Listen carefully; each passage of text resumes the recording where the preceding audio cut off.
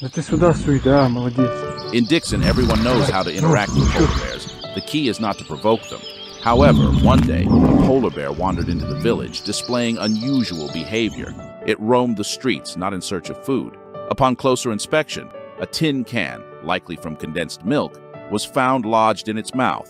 A brave resident attempted to remove the can, but this caused pain to the bear, and the man retreated in fear. The community quickly contacted an animal rescue service. Its leader, Svetlana Radionova, immediately assembled a team of specialists from the Moscow Zoo. They flew to Dixon by helicopter. By this time, the bear's condition had worsened, nearing death. Rescuers sedated it with a tranquilizing dart, delicately removed the can, and treated the bear's injured tongue. After a successful recovery, the bear was nourished with fish for some time before being released back into the wild. Check out the link below for an even more interesting video.